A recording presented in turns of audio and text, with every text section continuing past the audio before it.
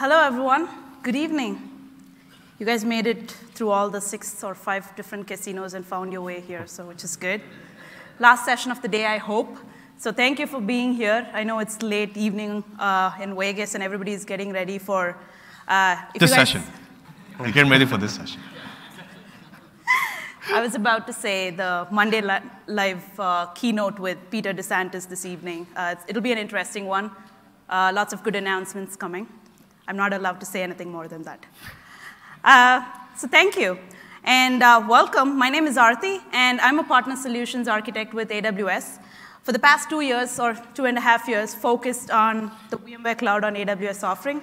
Joining me today, 2 amazing people, my partner in crime. I'll let Wen and Shoban introduce themselves. All right. Good evening. My name is Wen Yu. I'm a partner SA with AWS. I'm 100% dedicated to our good partner, VMware, for this VMware Cloud and AWS service. And I was told by a friend, Ken, our audio expert back there, this is the last session for this room. So we'll stay here for as long as you want for questions, more demos, whatever your heart desires. We'll be here until the next morning. All right? With that, I want to introduce my other partner in crime from the other side. Go ahead, Shoban. Thank you, guys. My name is Shoban Lakapragada. I'm from VMware, from the storage and availability product management team. I've been with VMware for about 6 years, working now very closely with Wen and Aarti on this amazing partnership that we have between VMware on AWS. My background's more on data protection and storage, right? So we're here to talk about vSAN and elastic vSAN. Thank you, guys. Okay. We'll be back. So just a bit of background. So I joined AWS 6 years back, and the reason I wanted to bring that up is rewind back to the reInvent 2012 or 2013. How many sessions do you think we had with VMware? 0. And prior to working on VMware Cloud on AWS, I was helping some of our enterprise customers in the West Coast build network architectures using AWS. And in a lot of these conversations that I have with these customers, there are a few things that come up consistently. They want to have a purely hybrid cloud design, because there are some applications that are well suited to run on-prem. Not everything is maybe suitable for the cloud. There are applications that are suitable for the cloud. So there was not a clean way of doing hybrid cloud back in 2012-13.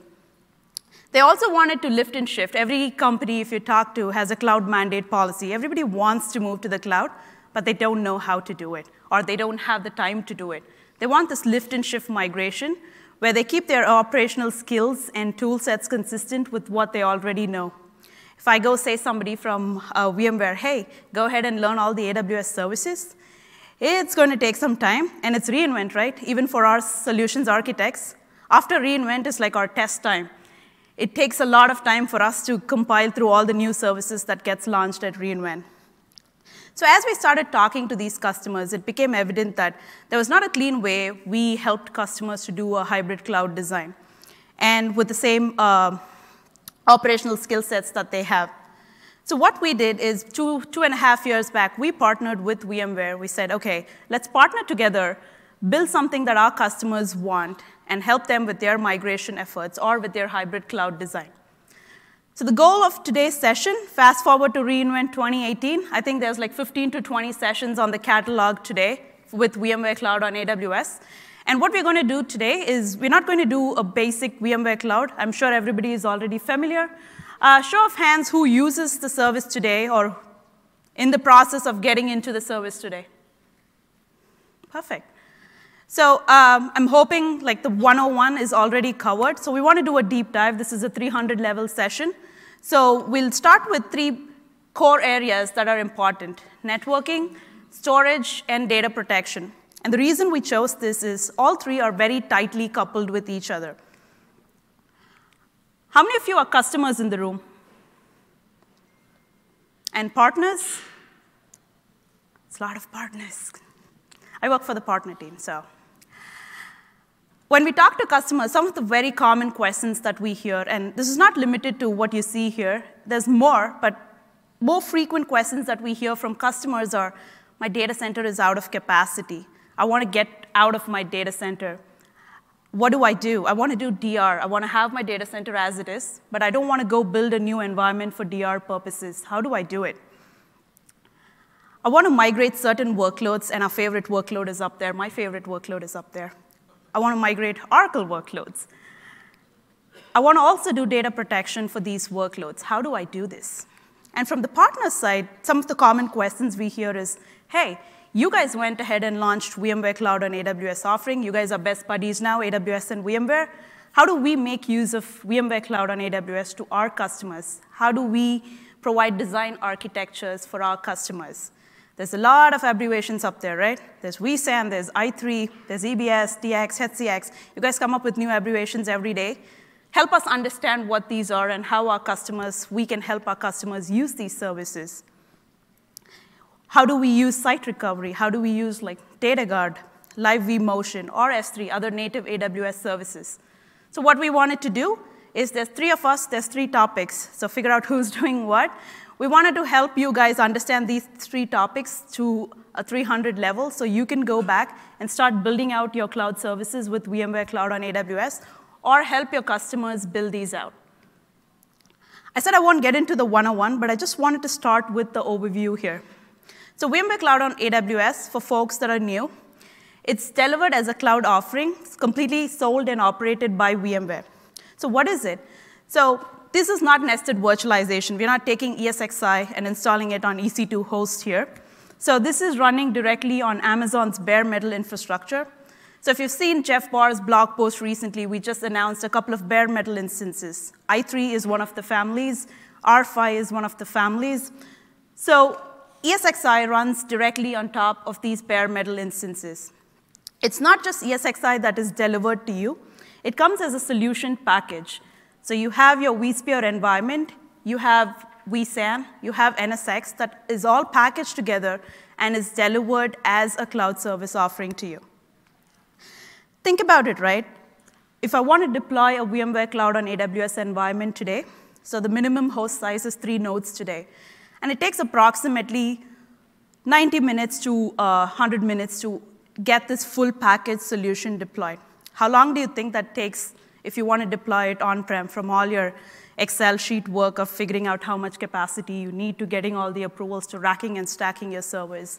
It's considerable time difference. So customers could just spin up a VMware Cloud on AWS environment. And we also have customers testing out the one-node cluster. So VMware introduced a single-node cluster recently just for development and testing purposes or for partners who are in the technology space to validate their solutions. So the benefit of VMware Cloud on AWS is a couple of things. We want to have operational consistency with what's running on-prem. So VMware introduced vCenter with hybrid link mode. What that allows you to do is extend your vCenter across your on-prem and the VMware Cloud on AWS SDDC.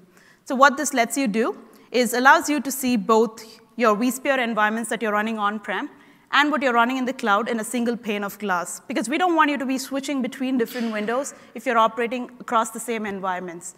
And Wen has a nice demo planned at the end. Hopefully the demo gods are in our favor to showcase that to you. We also wanted our customers to make use of native AWS services that's available to them. Because as we talk to customers who are AWS and VMware customers, they're like, yeah, I have stuff running inside my AWS account. I have S3 buckets with a lot of data in it. I have EC2 instances. How do we make these two work together? So what we did is we jointly engineered with VMware to provide a low latency, high bandwidth network connection between their VMware Cloud on AWS software-defined data center and their VPC or S3 or any AWS services that you might see. With that, let's jump into what I'm passionate about. So I'm going to be covering networking here. A common question that we hear from customers is, what are some of the minimum requirements to migrate my workloads without any downtime? The without any downtime is critical. We don't want to shut down our VMs. We have ways to do it today. We want a live vMotion that will help us migrate to the VMware Cloud on AWS SDDC in a seamless fashion. And partners want to help their customers do this, but they also want to understand how they can design this architecture with NSX, with AWS Direct Connect, and with hybrid cloud extension. So that's what we're going to see now. When we launched the service a year and a half back, the NSX that came as part of the service was called NSX-V. So let's see how it differs and what's making it, what updates we are making in the recent times. So you have your customer data center on the left-hand side, and then I have my VMware Cloud on AWS SDDC on the right. So you see there are two boxes here. One is my logical network, the green one. So this is going to be your overlay networks that you create to run your application workloads in. AWS doesn't natively do overlay networks, so we don't care. We don't know what you're running there. All we know is the VPC CIDR block. So you could create any number of logical networks there. And then you have your management network that is used for your NSX manager or vCenter appliance. All your management traffic is within that box that you see there. There's also VM kernel networks that is used when you're doing vMotion. So we have all these three boxes here. How do we connect into these? The logical networks have a construct called a compute gateway, which is nothing but an NSX edge that runs on the ESXi host. And similarly, the management gateway is for the management traffic. So the sole purpose of these gateways is any traffic that is coming to your application workload VM, it will use the compute gateway, and any traffic to the management network will use the management gateway. So if I want to connect into these, how do I do it? I could simply establish an IPsec VPN connection from my on-prem firewall that I have. It is not a requirement to have NSX on-prem. So I could establish an IPsec connection from my on-prem into the compute gateway and the management gateway. So I have now two VPN connections, which is OK. But most of our enterprise customers already make use of AWS Direct Connect. So Direct Connect provides customers either a 1 gig or a 10 gig link so that you get this consistent network bandwidth. So how do I make use of Direct Connect? Because especially if I'm vMotioning my workload VMs from my on-prem into the cloud, I want to make sure there's consistent network performance. And vMotion, as you know, has a latency requirement of somewhere less than 180 milliseconds. So for vMotion, I could use the Direct Connect, establish a private virtual interface into the VMware Cloud on AWS SDDC, and have my workload VMs moved over. This is OK, but what VMware did in the latest release is launched a newer version of NSX called NSXT. And what's changed with NSXT is this diagram still stays same as what we saw. We have the compute gateway, we have the management gateway. But they've introduced a logical construct of the NSX called NSXT0 router. So all your VPN terminations that we talked about will be into this NSXT0 router. So it now simplifies from two VPN connections into a single VPN connection. So the NSXT0 router then has what we call interfaces, like virtual interfaces, that knows how to communicate into the compute gateway and management gateway. We call it a tier 0 router, the green box that you see there, and the blue ones are our tier 1 routers. It comes with additional features and functionalities. One is BGP support. The earlier version of NSX, we could only do static VPN connections. So with NSXT, you're able to support dynamic VPN connections with BGP. This was one of the most asked features, at least from last VMworld that we went. Distributed firewalling was something most customers wanted because they're using it on-prem, and they wanted to have consistency as well. So distributed firewalling is supported with this version of NSXT. The third one is DPDK support. So there's been improvements on the driver, so the performance of NSXT is much better when you compare it to the performance of NSXV. And the last one is you're able to carry your security groups across your on-prem and VMware Cloud on AWS environment. We saw in the previous slide that for vMotion, we used Direct Connect. But one thing that came from our customers is, hey, we don't like managing VPN connections. We want to completely get rid of VPN. Can we just use AWS Direct Connect natively? And that's what we did. So we recently launched a feature that will allow customers to just use a private hosted WIF into the VMware Cloud on AWS SDDC. What we do is, in the background, what we've engineered together is we propagate by natively, if you know how Direct Connect works, VPC only propagates whatever's the VPC CIDR block. It doesn't propagate any other networks back to on-prem using BGP. So what we've done is we've made changes to our infrastructure, the way that we propagate routes.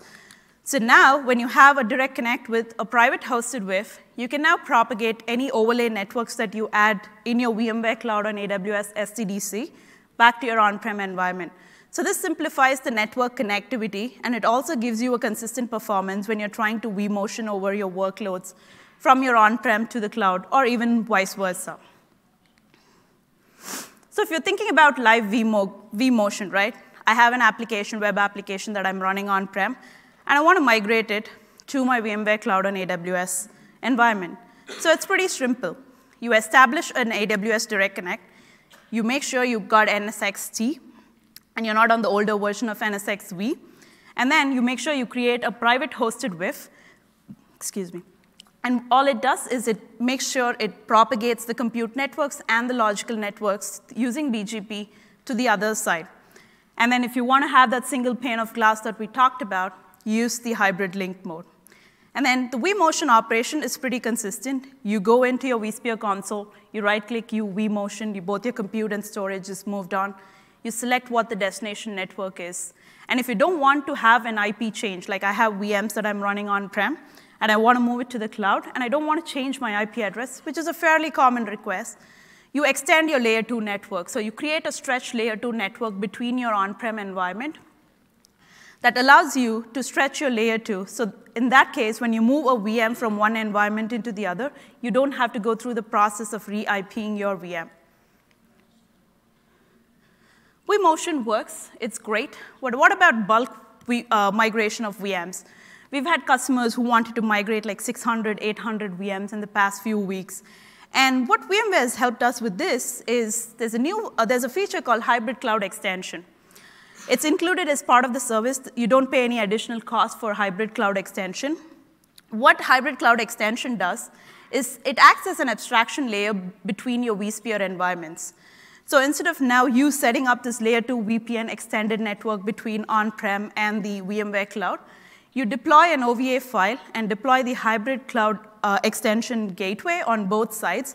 Once the gateways is deployed on both sides, you'll see something in your vSphere called HCX VMs on both sides. It sets up the auto VPN between both these environments. And what's good about this is, one, it reduces your time to go through the process of setting up your stretch network. Two, it doesn't require DX. It can work natively with your WAN link. Just be sure you enable WAN optimization that comes along with the HCX Hybrid Cloud Extension. The other thing is it uses vSphere replication, which you're already familiar. So it's not something fancy. So you have proxy VMs on both sides. Your VMs data proxy to the other side. And when you think it's the right time to switch over, your data is available on the other side, ready for you. This is an interesting slide. How many of you use Oracle RAC on-prem today? I'm smiling because every conversation I have with people who use Oracle, more than the technical requirements, it comes down to licensing. The first question I get asked is, how are you guys handling licensing? And I'm like, sorry. I'm not the licensing expert here. But natively, Oracle RAC's licensing is not something we comment on. So what we did recently is, especially for RAC solution on VMware Cloud and AWS, we partnered with House of Bricks, who's a good partner and specializes in Oracle licensing, and we published a general white paper because every customer has different agreements with Oracle depending on the number of cores and hypervisors, hyperthreading that they do. So if there's specific licensing questions, feel free to reach out to us, and we can loop you in with the right people. But there are a few technical challenges of running an Oracle RAC environment in AWS today. RAC, for example, requires a multicast network, and AWS natively today does not support multicast.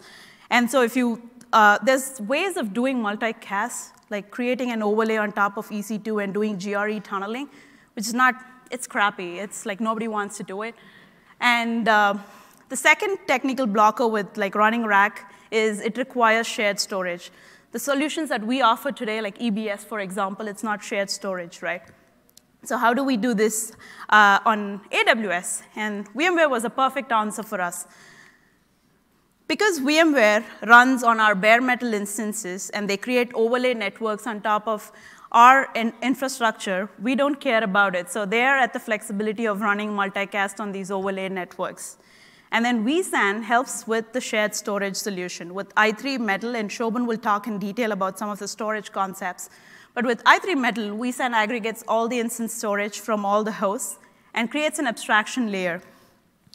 So what customers could do when they're thinking about migrating large Oracle RAC databases into the cloud is use RMAN backup and then back it up to an S3 bucket that they own, and then spin up a VMware Cloud on AWS cluster. So once the VMware Cloud on AWS cluster is up and running, restore your backups from this S3 bucket into, you have your VMs up and running, and then you create your standby databases. So if you see, my primary is still on my on-prem environment, and I have the standby that I've created on VMware Cloud on AWS. And then you start your managed recovery. So this is when you'll use data guard and then ship your redo logs to the standby databases. And once that's done, and once you have the markers set, you can now make a switchover. Keynote, it's not a failover, it's a switchover. So you make a database switchover from your on-prem into the VMware Cloud on AWS. So our SDDC now becomes a primary database, and my on-prem becomes the standby database.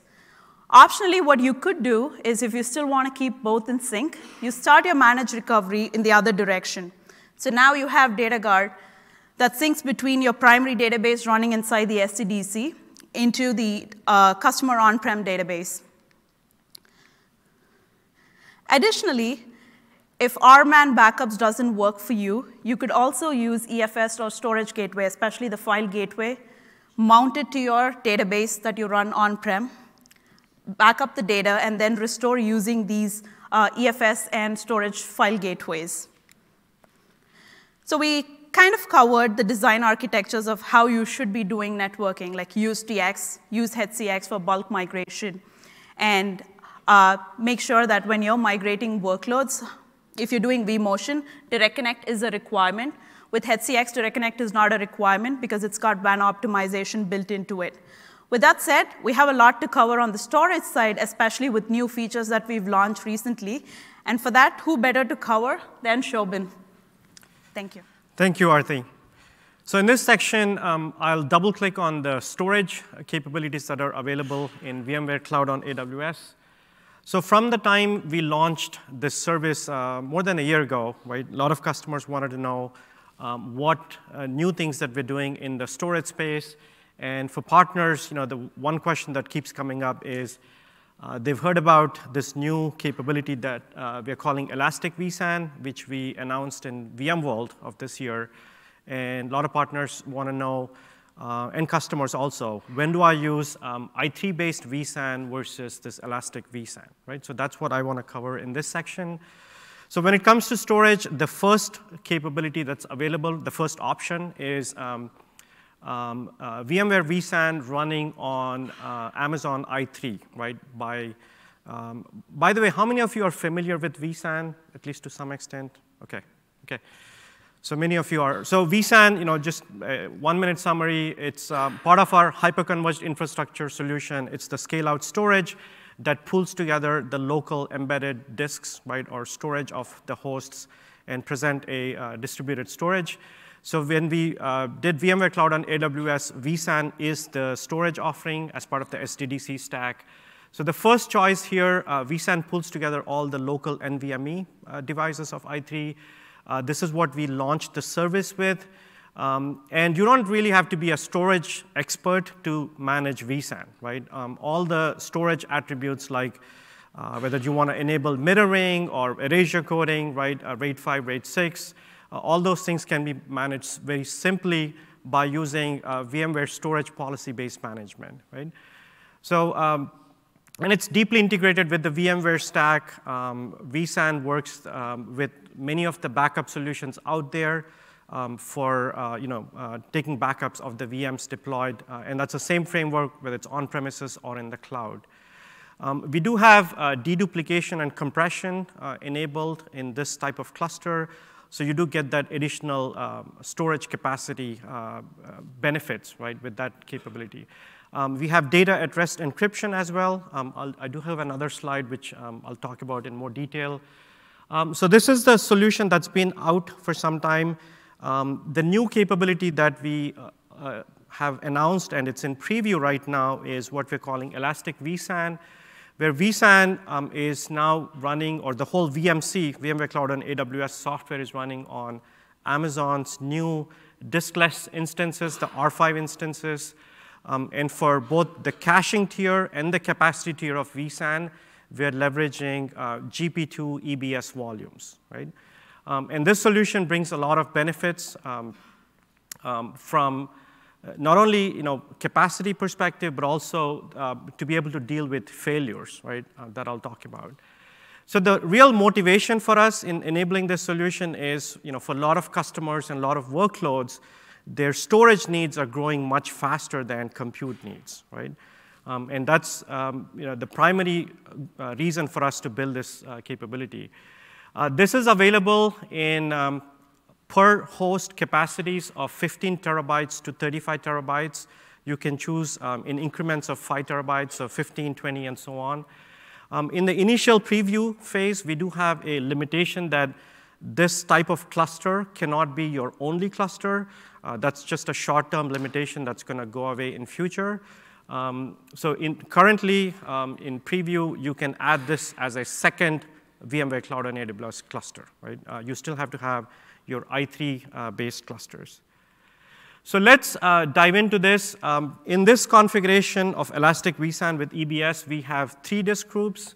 For those of you who are familiar with vSAN, vSAN has this concept of disk group. In the i3 version, we have 2 disk groups. This one has 3 disk groups. And we are leveraging EBS volumes for both the cache and capacity tier, as I mentioned. And for this solution, we have compression enabled, no dedupe. But with the compression, you do get, not only do you get higher storage density, but with compression, you can also get that additional savings. As I mentioned, you can add or choose capacity in increments of 5 terabytes up to 35 TB, right? When it comes to dealing with failures, this Elastic vSAN also has the benefit that all your data is sitting on EBS. So if there's a host failure, let's say, right, the VMware Cloud on AWS software that's constantly monitoring the health of the cluster detects that there's a host issue, and it adds a host automatically, and the EBS volumes are then moved to the newly provisioned host, right? Once this process is completed, the old host is removed from the cluster, and the new host with that data is added back into the cluster. So this drastically reduces the amount of rebuilds we have to do. There's still going to be some amount of rebuilding and resyncing that needs to happen. But this is, not only does this solution help with capacity, but also with these kind of failure scenarios.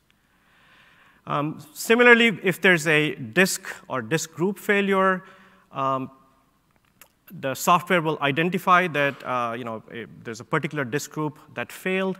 That particular disk group will be removed, and new EBS volumes will be added, right, to that disk group to replace that failed disk group. And there will be some data that needs to be rebuilt and resynced, right? As I mentioned before, vSAN in the cloud, in VMware Cloud and AWS, both the i3 version as well as this Elastic vSAN with EBS, supports data at rest encryption by integrating with Amazon Key Management Server. As customers, you do have the ability to do shallow rekeying, right? So that's something that we do support. Both the boot device as well as the caching and capacity tier, they're all encrypted with this solution. The last thing that I want to mention is stretch clusters. With vSAN in VMware Cloud and AWS, you have the option of doing a stretch cluster across 2 availability zones. With this capability, you can get the benefits of synchronous replication. All your data is kept in sync across the 2 AZs. And if they were, it doesn't happen often, but if there was an AZ failure, VMware HA will kick in, and the VMs will be automatically restarted, right, on the other side. And even in the steady state, DRS will vMotion the workloads across the two AZs and keep the two sites in balanced. So this is a good stretch cluster continuous availability solution, and it can also be combined with a out-of-the-region disaster recovery, right? So that's actually a good segue for me to hand this over to Wen, who'll talk about data protection and disaster recovery. Right. Thank you, Shoban. With DR and data protection, I do want to share a story with you. It is a true story. The identity of the customer is removed to protect the innocent. Okay? This was dated back in, guess what that picture resembles? Hurricane. Okay, so back in September of 2005, I was working at VMware as a technical support escalation engineer. And one fine day in September of 2005, I got this critical situation, SEV1, from an end customer.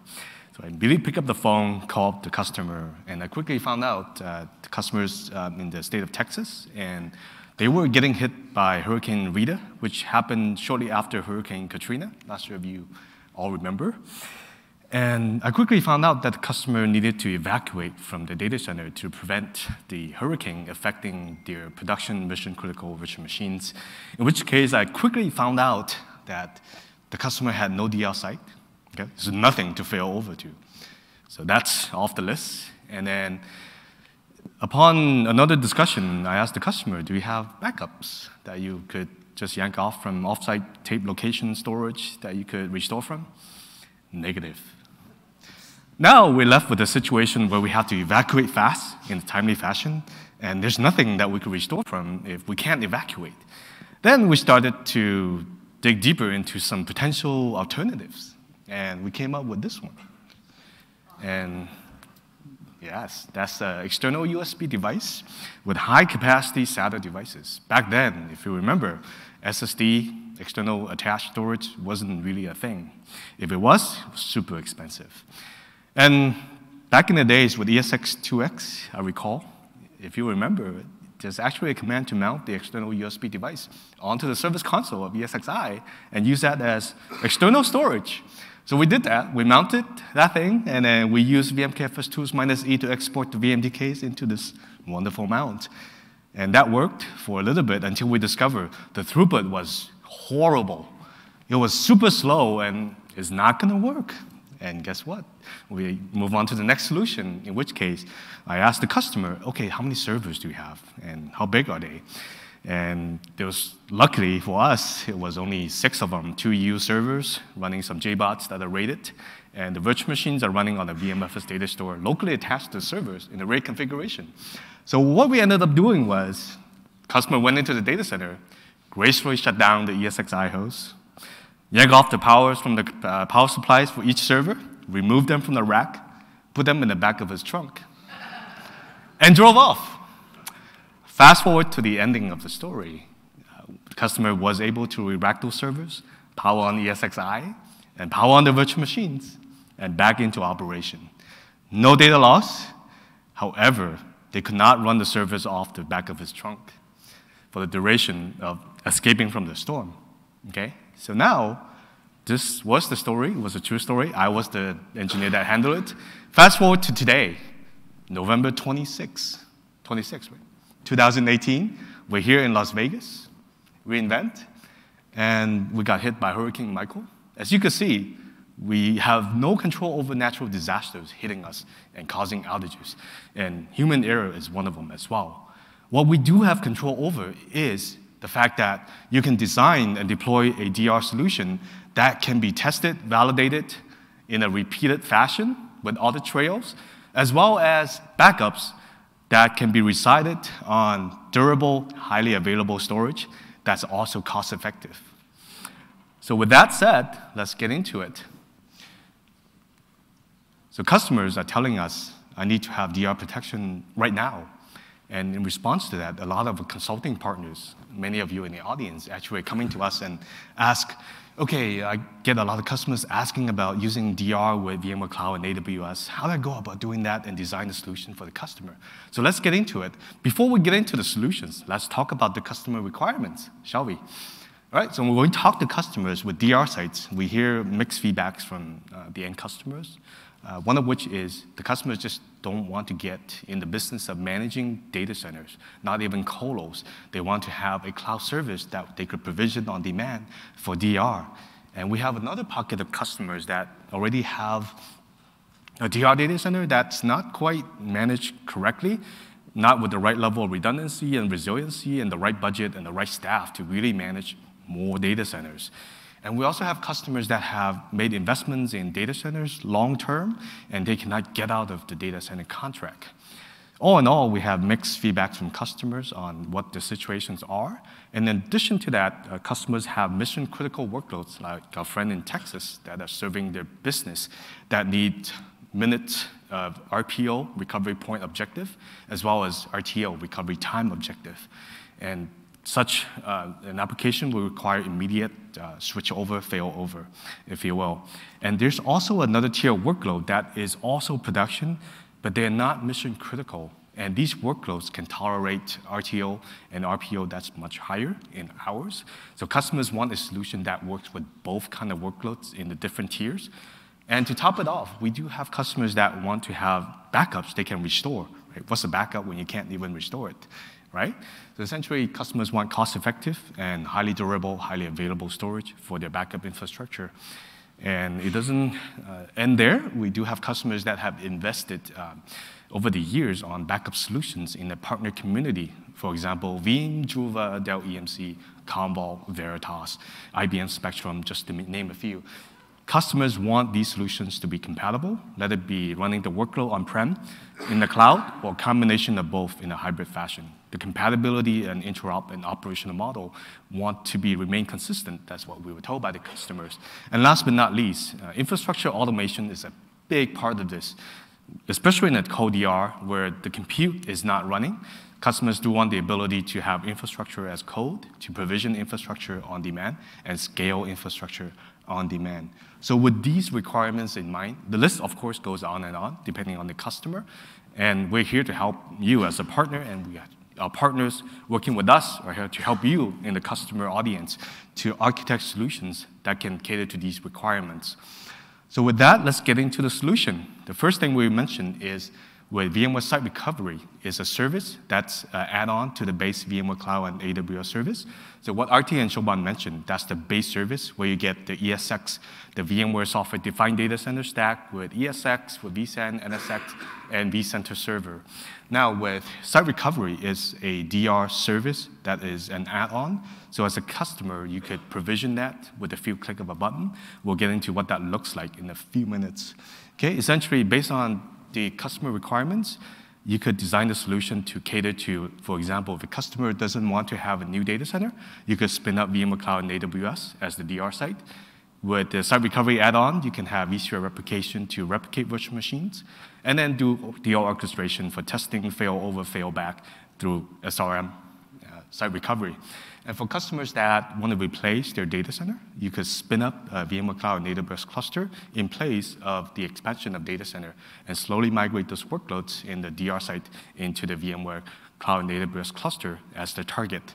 And based on customer feedback, our friend at VMware actually added the fan-out capability. So for customers that have made big investments in their data center and they can't get out of their data center in any timely fashion, then they do have the ability to fan out into a VMware Cloud DR target using Site Recovery. And last but not least, for customers that want to protect across AWS regions once they have migrated into the cloud, they do have the ability to protect cross-regional capacity running VMware's software stack, as well as the ability to replicate from the cloud back to on-premises for DR orchestration. So I think we've done enough PowerPoint slides. Shall we do a demo? Yes? Okay. All right. No more PowerPoints for now, and let's get into a demo.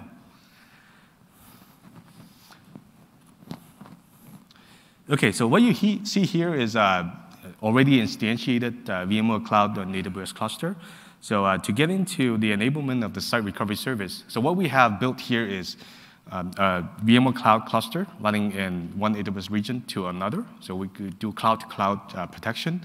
The key thing here is your operational experience, the usage, and the configuration is consistent with all of the use cases I mentioned earlier. Okay? So to enable the service, you go into add-on, and you just activate. By doing that, what that does in the back end is it will orchestrate the installation of the vSphere replication virtual appliance, as well as VMware Site Recovery Manager, register itself as a plugin into vCenter Server. So all of that is done for you, very similar to the base service where ESX, vSAN, NSX are all provisioned on behalf of you. So as a customer, you don't have to worry about any of that. And then this component here, download on-premises components.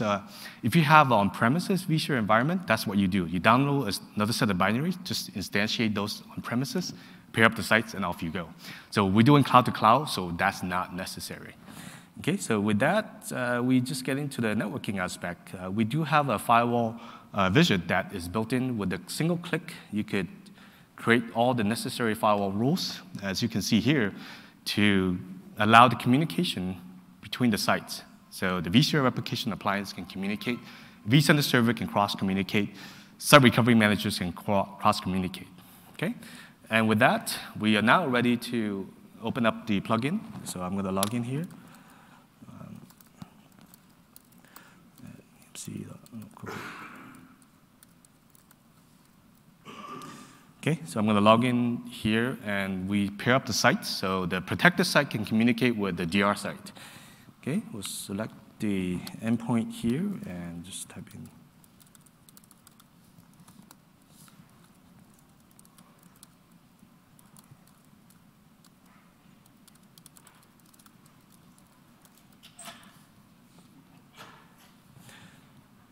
Okay, we'll select the two vCenter servers to pair up.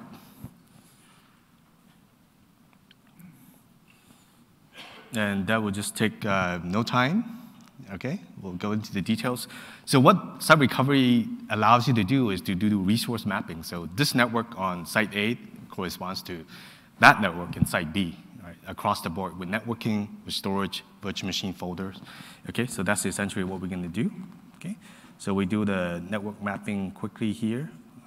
So on here, we just select, let's say, logical network on one site corresponds to logical network on another site. So on-prem, this will be a specific port group or distributed virtual port group corresponding to a specific VLAN of choice. For simplicity, we're not going to do the reverse. And SRM does allow you to create a bubble test network that allows you to do non-disruptive production testing of DR. Okay, so we will do that automatically by default. And we'll do quickly some folder mappings to complete the picture here. So we have a workload folder that's interesting to us, which resembles the VMs we want to protect. So we do that, and we add the mapping, and off we go. Okay, and now resource pool mapping. Compute resource pool on one side, pair up with another compute resource pool on the other side. Okay, we'll do that real quick.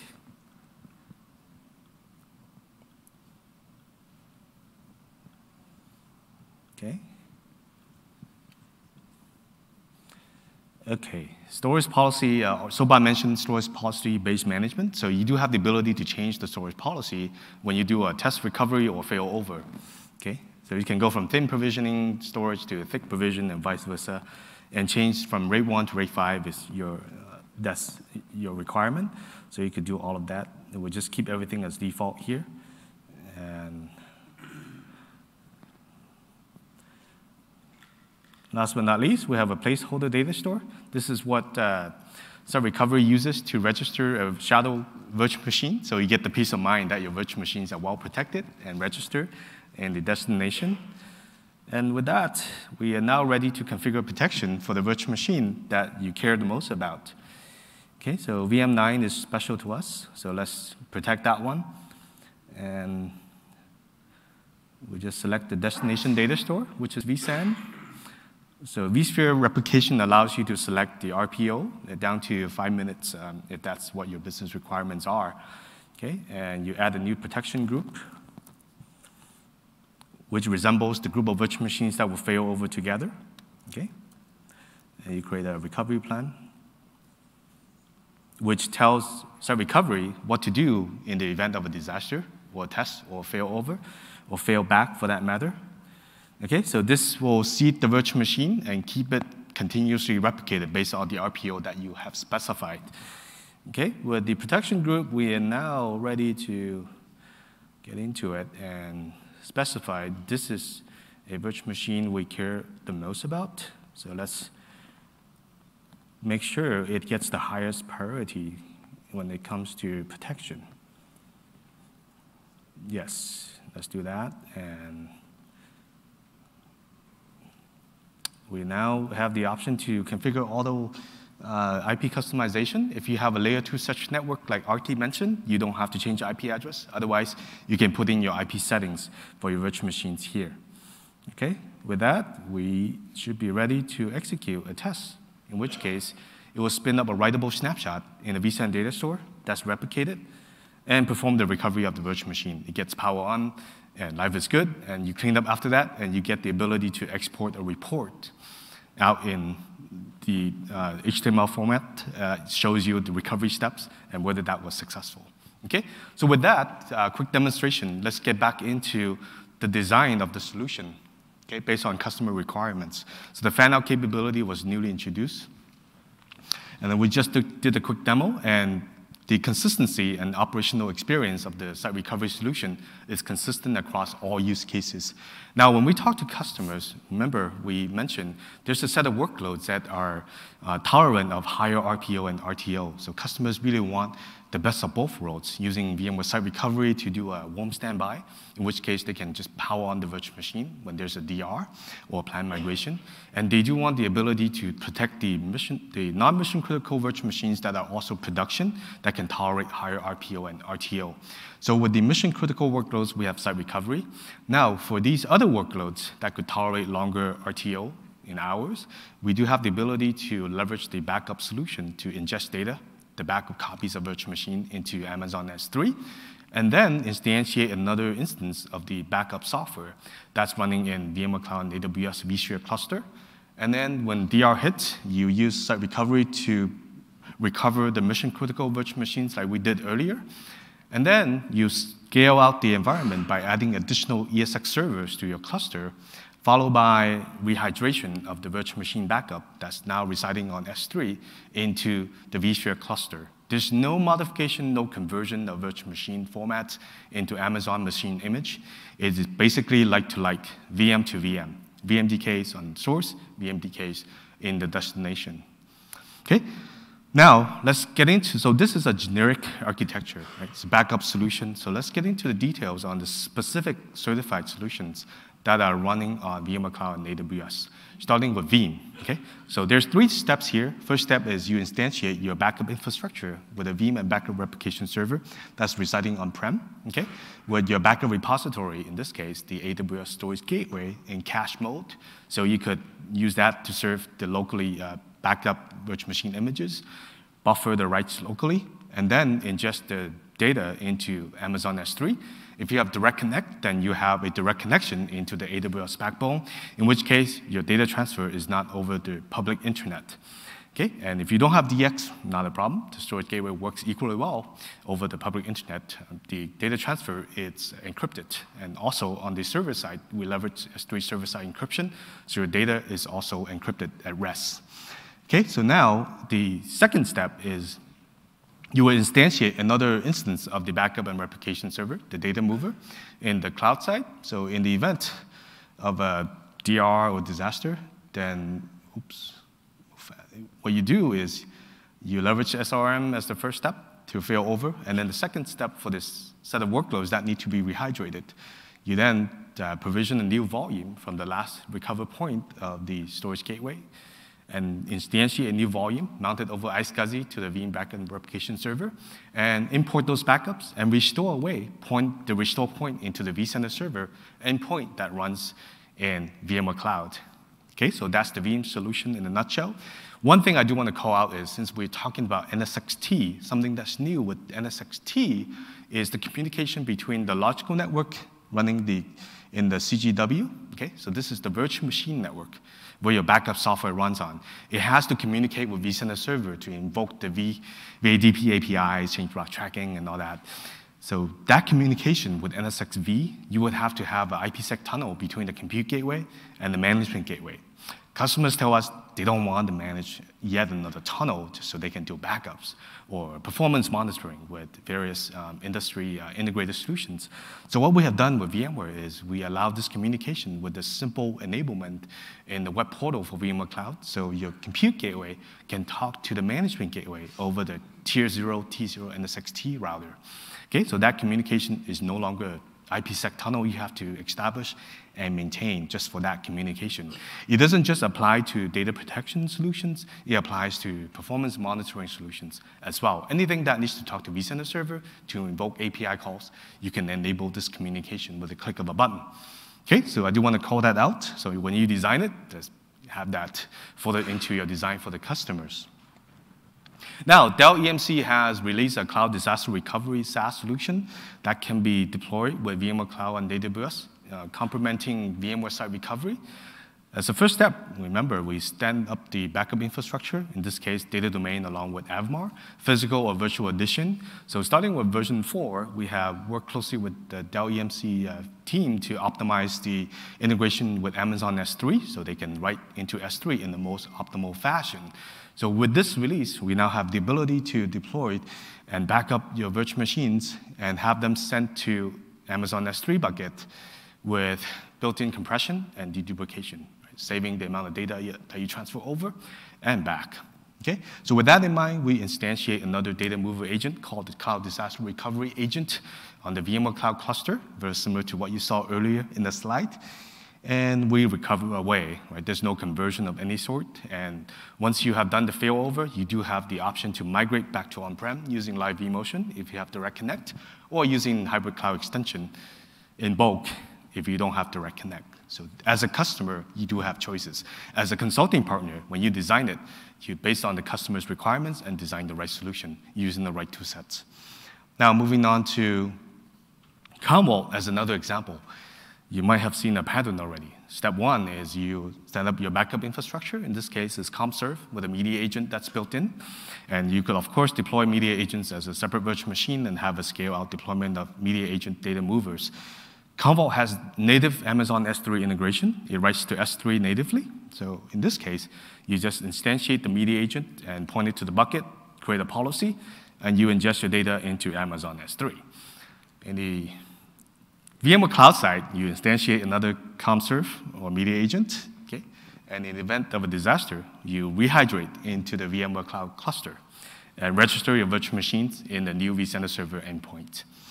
Okay, all in all, there's one thing I do want to call out, and that is the deep integration we have with VMware. So with Amazon S3, customers do have a choice.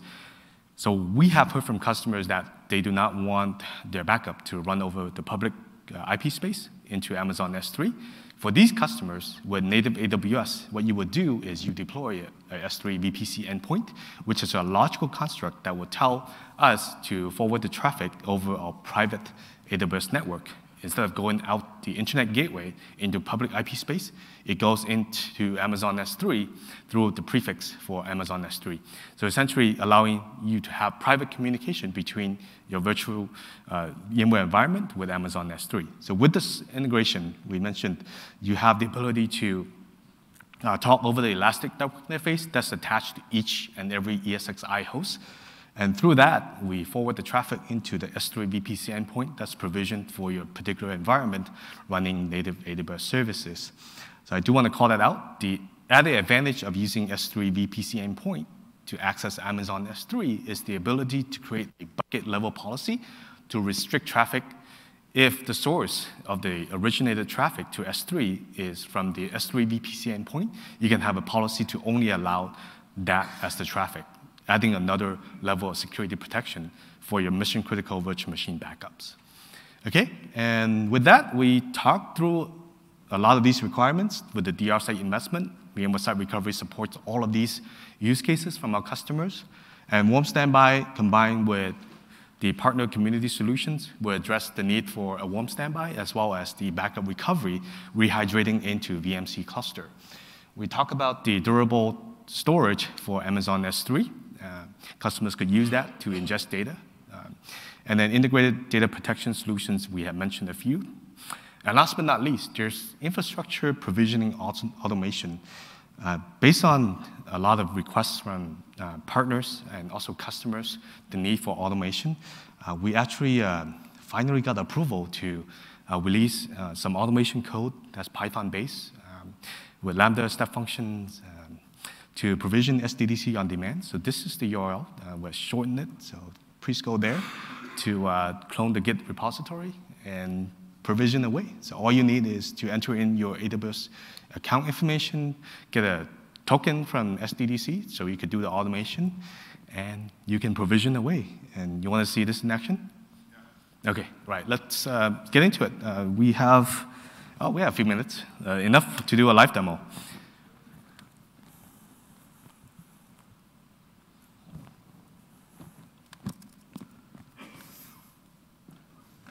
Okay, so it's a little bit of latency switching over to the live demo.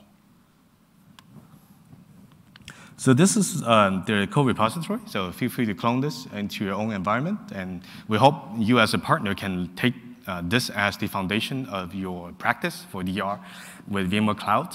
And if you're a customer and you happen to be a builder or want to become a builder, this is a nice foundational set of scripts that you could invoke to provision SDDCs.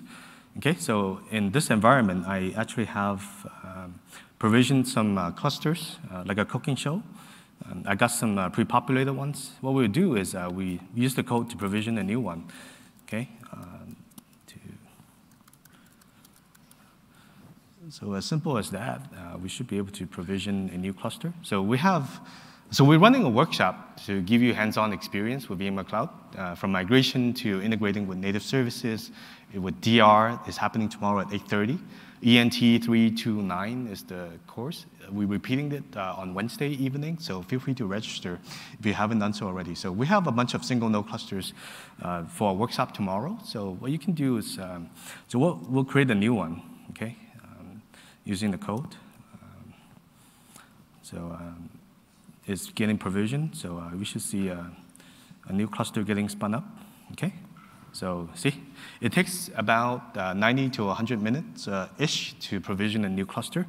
So that's all you have to do. And if you want to change the firewall settings, we have a way for you to just save your firewall rules to establish VPN tunnels, IPsec tunnels, allow on-prem to communicate. So when you do DR testing, the single node comes in handy. So you can provision it, deploy it, and then decommission it when you're done, okay? And you can imagine a situation where you can use the code to scale the environment once you're ready to do a DR failover. All of this come into play, okay? So if you want to, so what we can do is try to add firewall rules into a pre-provisioned cluster.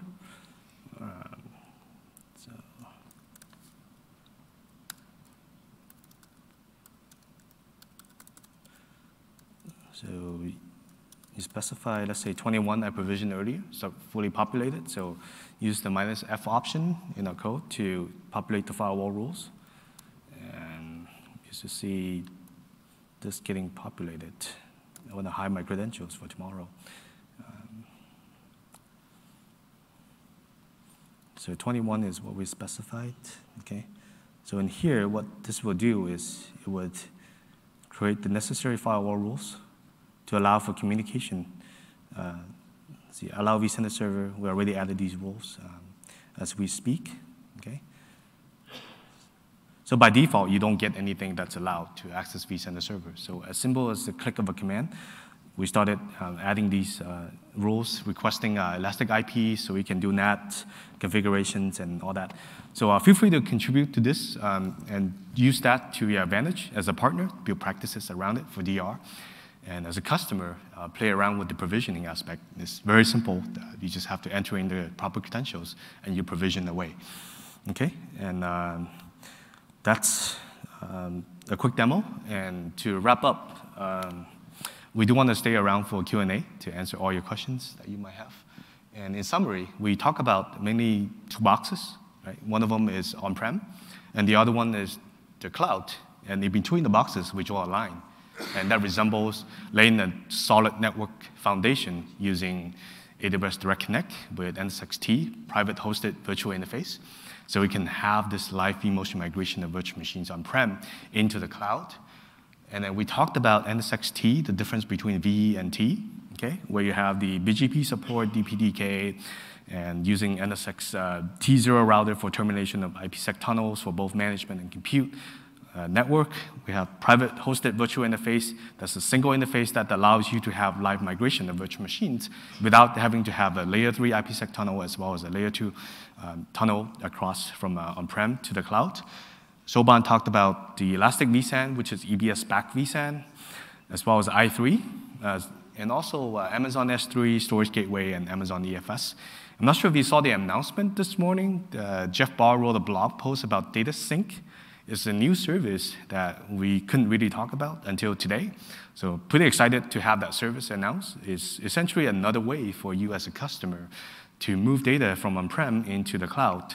We heard from a lot of customers, they leverage the file gateway in particular for Oracle database backups into the cloud. So the gateway can ingest data into S3. So this is another option, in which case, if you're already placing your backup in a sheer NFS export on-prem, it's just a matter of deploying the agent, which is a virtual appliance that runs on ESXi. You mount that NFS export, and let us take care of the rest in terms of security and IAM integration, writing to S3 in the most optimal fashion, or Amazon Elastic File System. And that's another option for you to ingest data really fast into the cloud. And with the VMware Cloud solution, you can just get those data really fast because you are in the same AWS infrastructure. You mount EFS here, or you can access S3 over VPC endpoint and restore your backups. Okay? So data sync, look it up. It's a pretty exciting service. We're going to do some deployments and write some blog posts so you could learn more about it.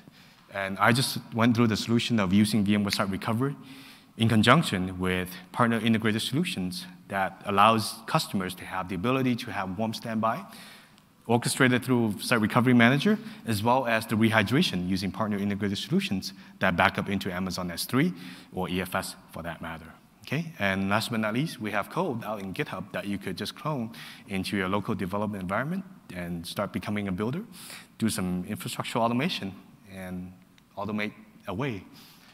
And with that, that's a quick summary, and we are here for you to ask any questions you might have. And yeah, like I said, this is the last session in this room, so we could stay for as long as your heart desires. With that, any questions? What was the session you were running tomorrow? Oh, sorry. The question was, what's the workshop that we're running tomorrow that features some hands-on experience with this service? ENT 329. Yeah, tomorrow, 8:30 a.m. Repeat as Wednesday at 6:30 p.m. in the evening, so we could geek out on a Wednesday evening and Tuesday morning. And question? Can you tell us a little bit more about how EBS is presented to ESXi? Okay. Yeah, sure. Question was, how is EBS presented to EC2 running ESXi? That's very much similar to how you would mount EBS volumes today. You attach your EBS volume into EC2. The difference is the virtual machines will not access the EBS volumes like you do with EC2. The EBS volumes will serve as the devices that will create the vSAN disk groups. So vSAN will turn that into the single namespace vSAN data store. Okay, so you have your caching tier, capacity tier. Those are all backed by EBS volumes. So is that like an iSCSI mount? Is it VMware that's created out? Yeah, so is that an iSCSI mount? It's not quite iSCSI. I can't talk about the mechanism that we use to mount. Essentially, it shows up as an NVMe device on ESXi, and it's, another namespace in NVMe that vSAN just take advantage of. The VMDKs will be placed in the abstracted logical namespace, vSAN data store. Yeah, it's not VMFS.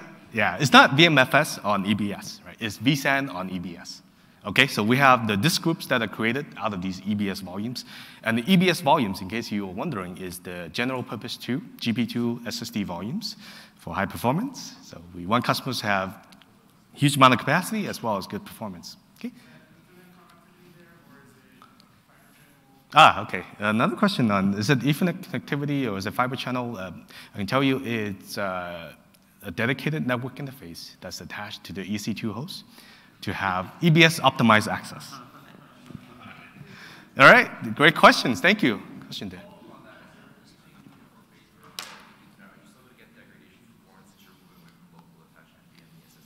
Okay, so the question was on the performance between the locally attached NVMe devices and EBS attached over the network.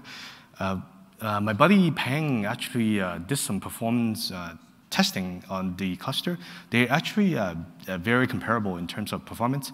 I forgot off the top of my head what the performance delta was, but it was actually very close in terms of OLTP transactional workloads. Yeah, because like I mentioned, it's not sharing the ENA that's attached for virtual machine traffic. It's a dedicated ENA that is used for EBS service. So very similar to an EBS optimized instance that you provision in AWS proper. So you get the EBS dedicated throughput. So yes, you go over the network, you get additional latency, but it's comparable performance.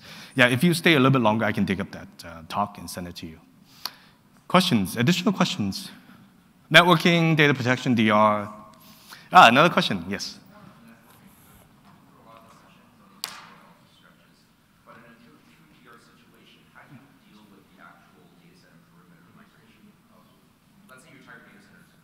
Yes.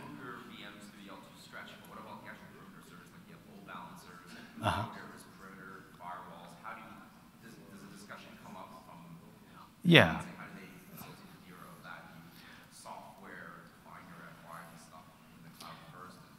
Yeah, I think with a lot of the edge services, we do have customers that will migrate their internet-facing workloads to the cloud, in which case they would then just take advantage of the elastic load balancing, right? Using the ALB with a target group that's consisted of virtual machines that are running on ESX as opposed to EC2 instances, in which case they could just leverage a service that's highly available, that's regional from AWS, and get away from having to provision, let's say, these virtual appliances that are serving as ELBs in the VMware cluster. So just take advantage of these edge services combined with Route 53 and web application firewall and Shield to have layers of security protection, right? So it comes in with DNS routing and then into your Shield to monitor for DDoS attacks, and then WAF for layer 7 application firewalling. And before the traffic hits your virtual machines, you get that resilient service that you consume, right? So that's what some of our customers are doing with their web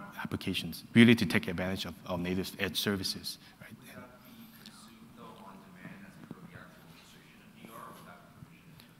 Yeah, so you're going to provision that ahead of time, right? Or you could use CloudFormation to orchestrate the automation. It's really a customer choice. What I've seen most customers do is really, they've migrated over, they just start using that as the primary, okay? And just call it done and configure it once and just leave it and let it consume the edge services. Good, thanks for that question. Can you talk about how the partner solutions are actually rehydrating like VMDKs into VMC? Yeah. We've talked to a couple of partners. Yeah. They've implied that they don't actually have that capability.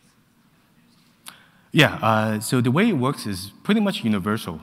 Let's say you have so most of these solutions, they have a proxy, if you will, a data mover, that will point to a backup repository, okay? So if you use a storage gateway, some of the backup repository will be iSCSI volume that's attached to the virtual machine that's running that backup software. So that backup repository could be backed by some cheap and deep storage on-prem, or could be backed by Amazon S3, storage gateway that's funded with a POSIX compliant file system. So essentially, your backup software know nothing about the data being in S3. What they see is a volume, right, through the storage gateway, in which case they import the backups. I guess the question is more on how they do the import, because the VMC is somewhat locked down, like you don't have access to. Oh, I see. Yeah. Yeah, so the question was, VMC is locked down because it's run as a service. So if you're talking about these journal-based replication, let's say Zerto, for example, then that doesn't get installed on ESX as a user world application through VIP. So those solutions are not yet compatible. But for the typical rehydration where you restore, import backup from a backup repository, then you just import that backup, and then you point to vCenter server. I mentioned with NSX-V, you could establish the communication from a virtual machine logical network with the management overlay where vCenter server runs. So through that IPsec tunnel, right, from the compute gateway into the management gateway, you can talk to vCenter server. And the firewall rule wizard actually opens up ESX port 902 for most backup configurations to run. So it invokes this hot-at VADP API, right, to hot attach the virtual machine without talking directly to ESXi server. So you mount the snapshot, for example, of the virtual machine into the data mover virtual machine itself and start copying, right, over the storage stack within ESX. Yeah, so with the native S3 integrated solution like Commvault, they just talk right to S3 natively. So you just point to Amazon S3 bucket once you fail over or when you want to restore into the cloud. So that's more straightforward than to having to fund it by a storage gateway, for example, right? Because S3 is not POSIX compliant, it's not a file system, it's a web-based object store. So storage gateway serves the POSIX compliant file system into the virtual machines. So you just abstract that object storage in the back end. So thank you for that. Anything else we can answer for you? All right, you're still here, and we're here till midnight, and feel free to come up and ask questions.